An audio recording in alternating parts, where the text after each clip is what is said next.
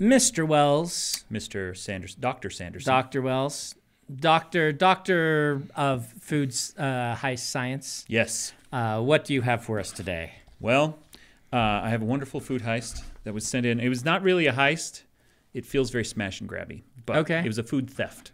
Well, Sent in by Gene S.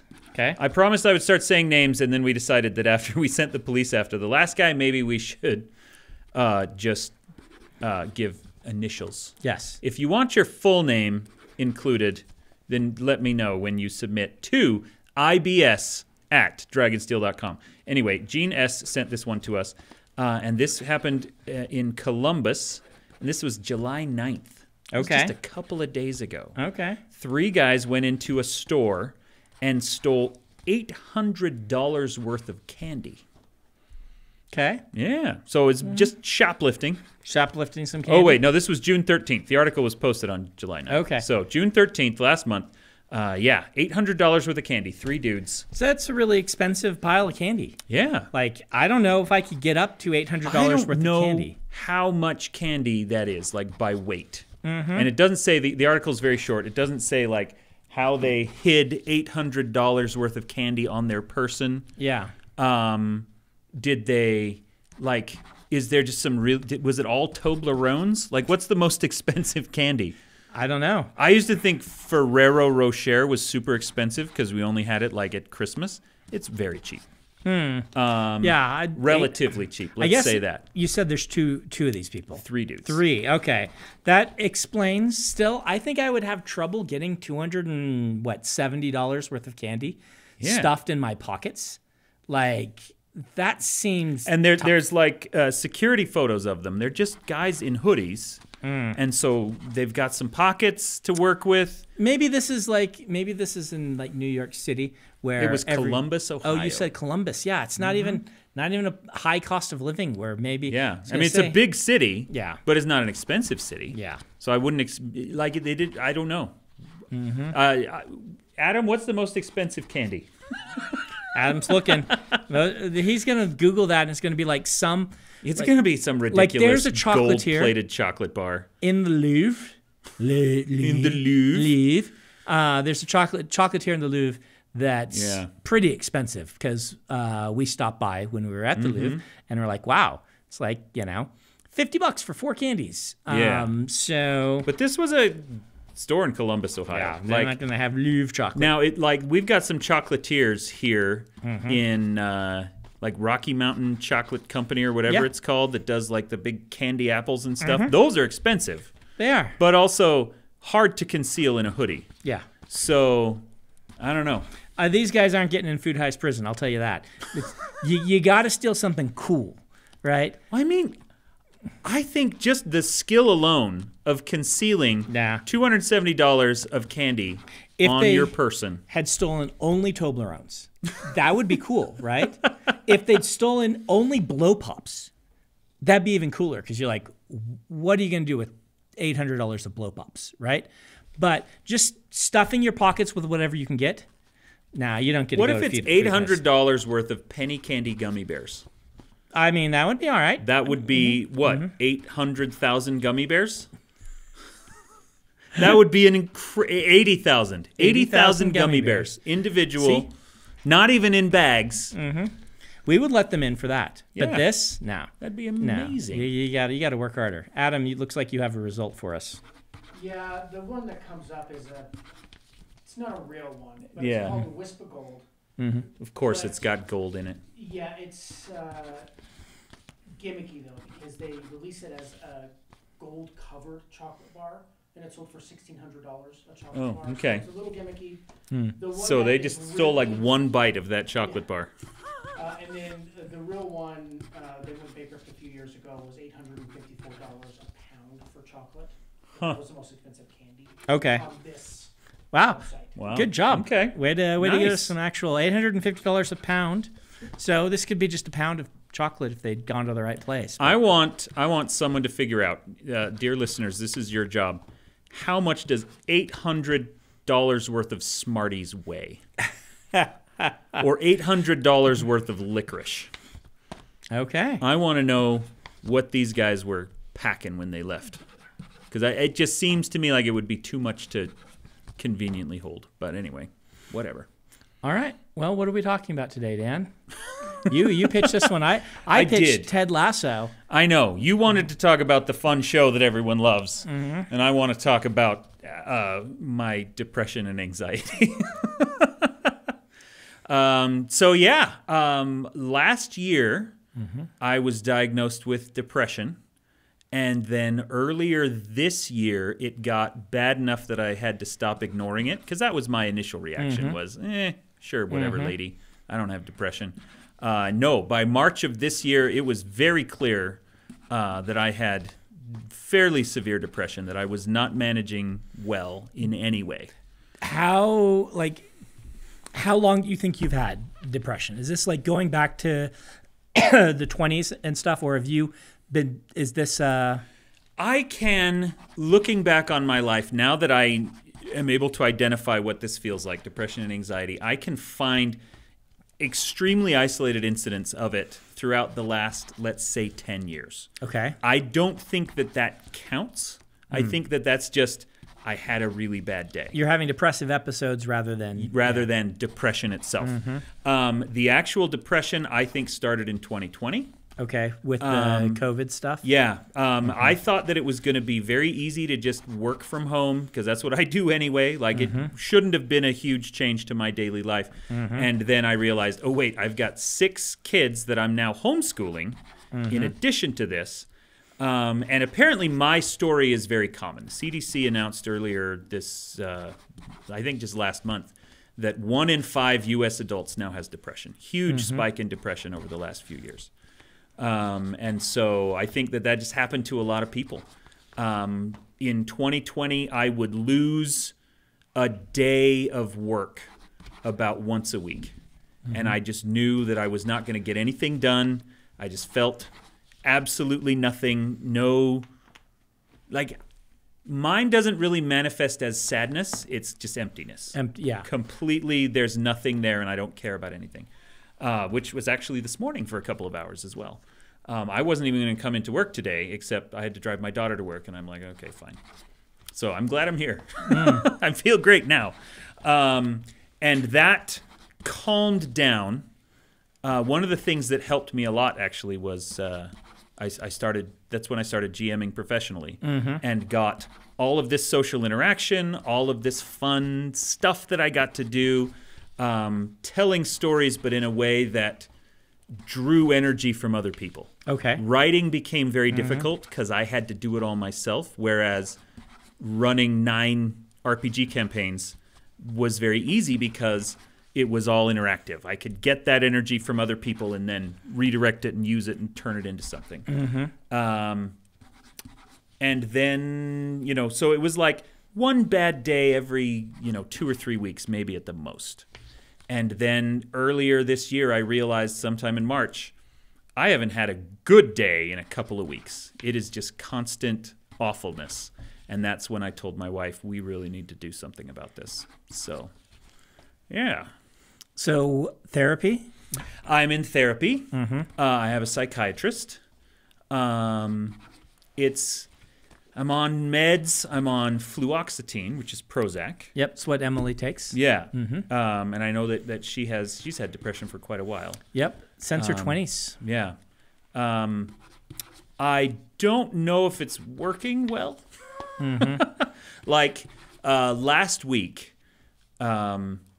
part of what's going on right now is that summer has completely disrupted my schedule because the kids are home again from school and I'm doing a million different things. I've already gone, I've run a writing retreat. I've gone camping a million times. Last week, because of the 4th of July, we had all of this stuff going on. And Friday morning, after having done a full week of events and family things and friend things, I woke up Friday morning and was like, oh, now I have to drive down to St. George. And it was the worst depression I've ever felt. And at one point when my wife was driving, she started trying to find an address on her phone. And I thought, oh, she's not paying attention. She's going to roll the car. And I thought, oh, that'd be nice.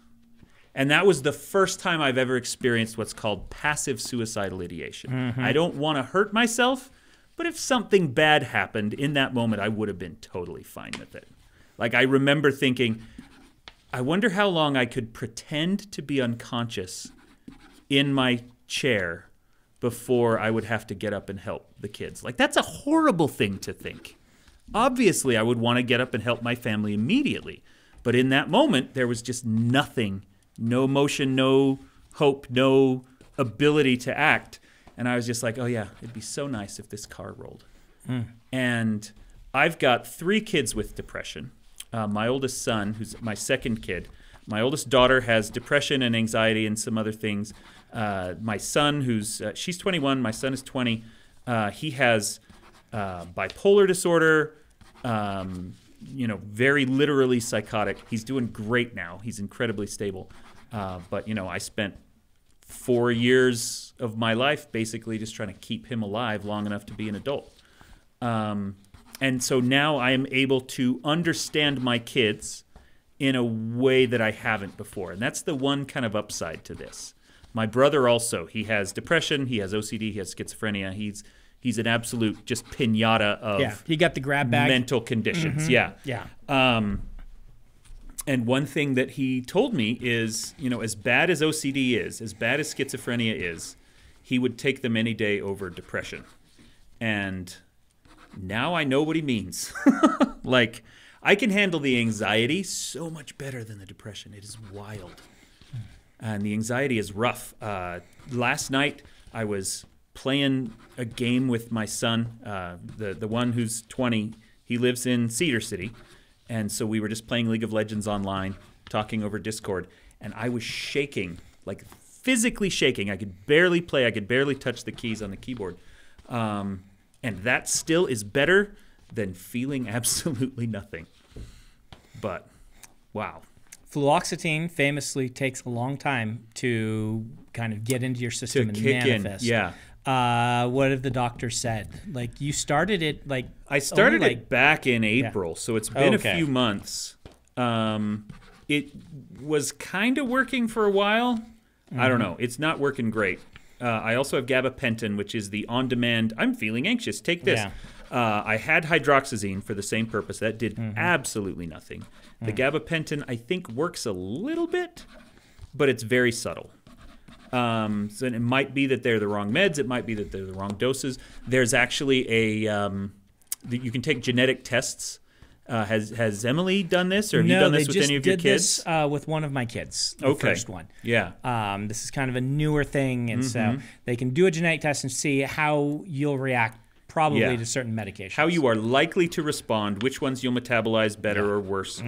Fluoxetine is apparently one of the ones that works well for me, but fluoxetine, for example, is an SSRI, and it might be that I need an SNRI because the norepinephrine is also problematic. That's the next question I'm going to ask the psychiatrist is, what do you think about this?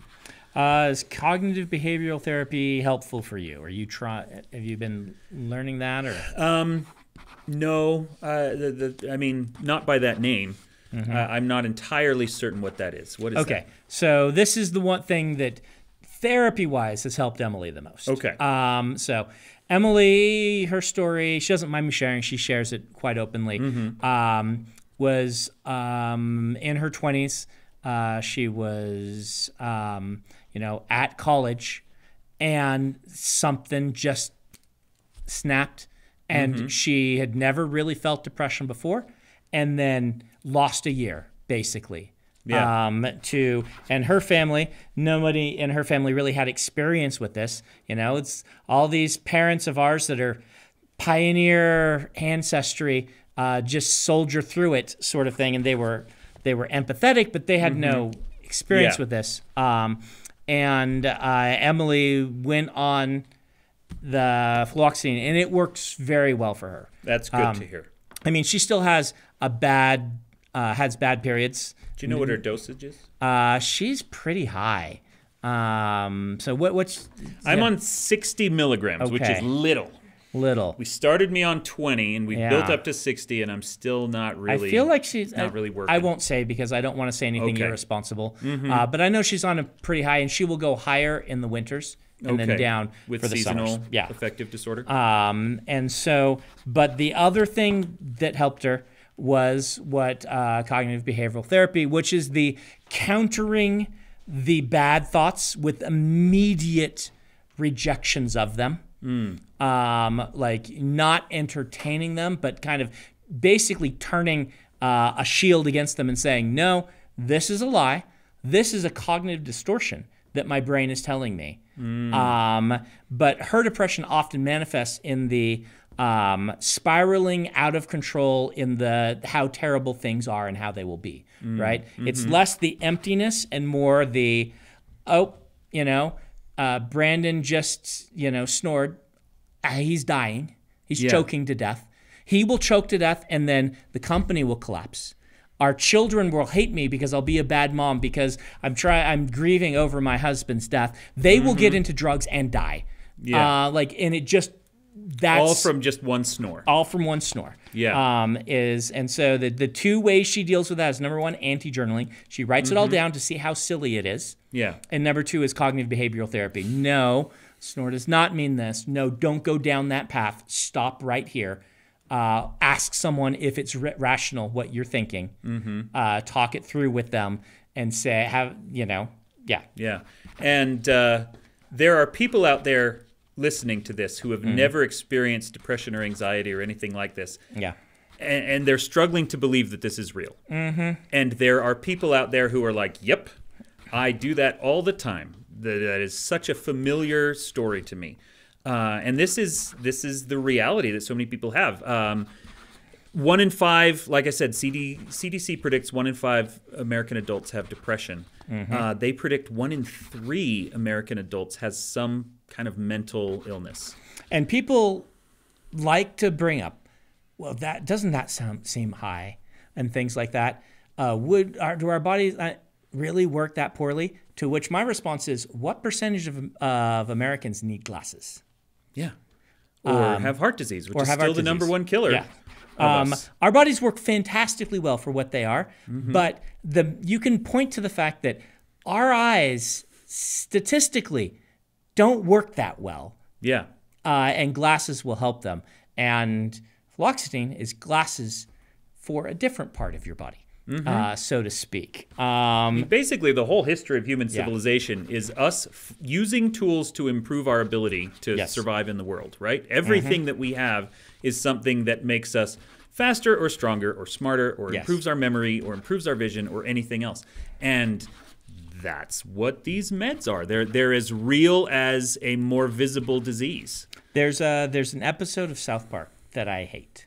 Okay. I have this sort of, like, I don't watch a lot of South Park anymore, but when it was first on, we watched it all the time. They are evil geniuses. I think they do a lot of really interesting things. You're actually the one who introduced me to South Park back in the day. Me and Ryan and so Dreyer from Bridge 4 would watch it and things like that. But there's one episode that I just, when the way that they make shows is they just have to do it really fast with the writer's room, lots of improv, and then go to press. Yeah. Doing that, you're occasionally going to just get something dead wrong. And they have an episode about ADHD. That's just completely wrong. That is just not just completely wrong. It's like, it stayed with me because, they do the kind of standard joke of kids these days have ADHD. We have a revolutionary, like the kids have ADHD, so they get prescribed drugs, and the drugs just turn them into, like, the joke is, which is actually a pretty funny joke, they take ADHD meds and they all decide they like Phil Collins music. Okay. Right, because it's like how lame Phil Collins is, right? Which is, again, kind of funny. But they take it and it turns them into zombies, basically. And then the parents are like worried about them, so they watch this guy's like, I have a revolutionary way to deal with ADHD. And it shows 3 kids like hopping up and down in chairs. And he goes to the first one and says, do your homework, and yells at them. And like, sit down and shut up. And the kid starts crying, but then opens his book and starts doing his homework. He goes to the next one and yells at him. And then the third one just opens up their book and starts doing their homework. They're going back to the old thing that if you just stick it up. That if you just yell at your kids enough. Yell at your kids or yell at yourself. If you have a mental illness, just stop being sad. Yeah. If someone were just, able to tell you as it is, and, meanwhile, I now have a kid with ADHD, and the medicine does not turn him into a zombie. The medicine is life-saving for his ability to actually interact with function in the world. Function. And it's really interesting. If you hold Dallin, he's got like one of these, what do you call them? The twitches that are just like the restless leg syndrome for his his whole body. whole body, just constantly. And like the drugs are a lifesaver. They don't turn him into a zombie. They turn him into the him that he had been before this got out of control. Yeah.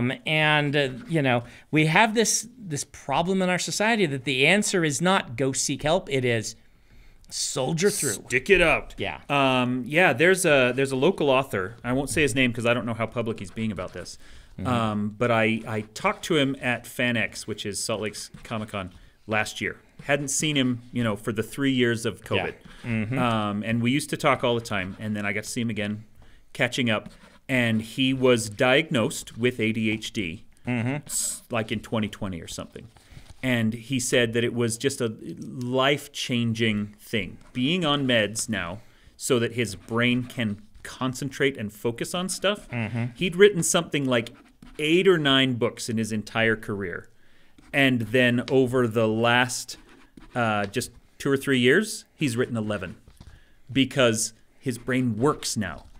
And it's such an amazing thing to see. And I thought that I had understood it. Having dealt with my brother, having dealt with my kids, I thought that I knew what they were going through. And now that I am seeing it from the inside, it is night and day different. And so I guess more than anything else, I wanted to talk about this on an episode because admitting that something was wrong and seeking help for it was really hard for me to do, but is really helping. I'm still in the throes of it. I got basically nothing done today. I read several chapters of Frugal Wizard and said, that counts as work. I mean, you went to meetings. I went to meetings. And you recorded 3 episodes. I recorded podcasts. Yeah. I didn't write a single word, however. So I'm still struggling with that. But please, you out there, if you're listening to this and you know you have a problem or you think you might have a problem, please reach out to somebody because this is incredibly real. It is as real as a tumor and invisible, and there's people in your life that don't believe it's true. There's people in your life that think you're making it up. But if it's real, please get help for it. Yeah. I mean, the way our society interacts with mental health is, even today, like more people are talking about it, more shows. Ted Lasso has been talking about it and things. It is still something that we just don't. Such a stigma. Yeah. When I started writing John Cleaver and Hollow City, which are my books specifically about abnormal psychology, it was true at that time, so like early 2000s, that in the United States, a person with mental illness was more likely to be in prison than in therapy. Yep. Which doesn't mean that everyone is in prison, because like I said, it's 1 in 5, 1 in 3 people. But more likely to be in prison than in therapy. We have a history of either demonizing mental illness or of canonizing it. You look at television, people with mental illness on television are 20 times more likely to be depicted as violent than someone without a mental illness, which is actually the opposite of the real life statistics. So we have this way of demonizing it. And then on the other side, you've got things like One Flew Over the Cuckoo's Nest, where the whole message of the show is they're not sick, they just think differently than we do, and we should accept them. And that's incredibly harmful to our ability to understand that these are actual illnesses. So, in its defense, there is a dividing line there with some things like the autism spectrum and whatnot, where the science is coming down on, you know what, understand and interact, like that it is not an illness. Right? So there is a fuzzy line there. It is. And one of the things about it is, and this was really key to me understanding way back in my abnormal psych class in college, the teacher said, the definition of abnormal psych is defined by the individual and how much their psychology interferes with the life they want to live. Exactly. Yes, something is not a disorder unless it disrupts your life in some way. Yes. And this is one thing that my daughter and my wife argue about sometimes. My daughter is convinced that my wife has ADD. And she might have some elements of that, but she functions flawlessly. And so it is not a disorder. She might have attention deficit, but she does not have attention deficit disorder. And that is true across the spectrum. And so that's a good point to make. When we're talking about something that 1 in 3 adults has a mental illness, it might not be an illness at that point. It might just be a different way of living. And we do need to be cautious about the way we talk about them and the way that we treat everybody. So, but that said, a lot of this is definitely an illness, and you should seek treatment and take care of yourself. And if you need help, reach out to someone, please. Not to get too, I will leave off names and things like this, but I knew an individual one time who his family was one of these families that just didn't believe mental illness was a thing, particularly not for their family. Yeah. And so this individual was raised in such a way that, I mean, they had very kind of obvious depression to everyone from the outside. I can't get out of bed today. I can't, which is absolutely disrupting their life. Failing out of classes over and over again, despite really wanting to, and things like this. And because of the family pressure, they couldn't seek help for this. The help that they would get would be related to certain practices that involved mysticism, basically, right? The kind of modern day mysticism where you go to a doctor who has some little process where they help you to release the bad chakra or whatever, and things like that. And it was just debilitating. This individual would never get help.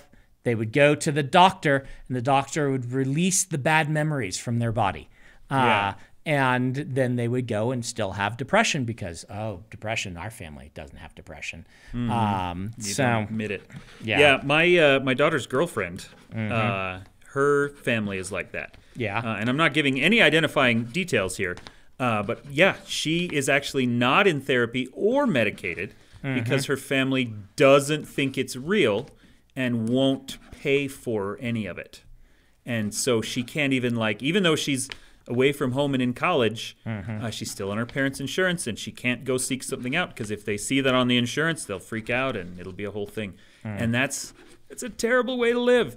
And I will say that I do some kind of woo-woo stuff, not mysticism necessarily, but I do a lot of yoga breathing techniques. I think that help me through anxiety attacks so well. That is definitely not what I'm talking about. Yeah. I know you're talking about the much more crazy stuff, and in Utah we do have a fair amount of crazy stuff. But yeah, some of those things can still be really good. I do meditation, I do breathing exercises, in addition to therapy and drugs. Yeah, from what I've read and researched, I would recommend meditation to anyone who... do you do meditation? So I do not. Okay. I have tried meditation. I am not happy meditating because I am not writing stories. Okay, that makes sense. Right? You'd rather tell a story to yourself. I'd rather tell a story to myself. Do you ever find that is therapeutic in any way? Oh, yeah, absolutely. Yeah. You work out issues while telling stories about them? I mean, that's how I explore the world. That's how I, even all these bad story ideas on our podcast is me telling a story to myself, exploring the world. Yeah. A lot of the bad stories we can't get into because I just take a movie and say, what if this went the other way, right? Like that's a lot of my my bad stories. Maybe I'll try to bring some of those. I had one the other day. I'm trying to remember what it was. It was a really good one, but it was directly based off of a media property. But I really like thinking through stories, and they're part logic problem, part exploration of the world, part meditation. But it's not meditation, because to actually meditate, which I have done, you do need to clear your mind, and it's the ideas about thinking about nothing is the point, and it's not a thing that I enjoy. Yeah, that makes sense. But you have a different thing that does work for you, so Yes. that's very good. Well, awesome, cool. Well, thanks for doing this weird episode. Thanks for taking part in our therapy session. Yes, We'll be back next week with nonsense instead. absolute nonsense. How's that, Ben?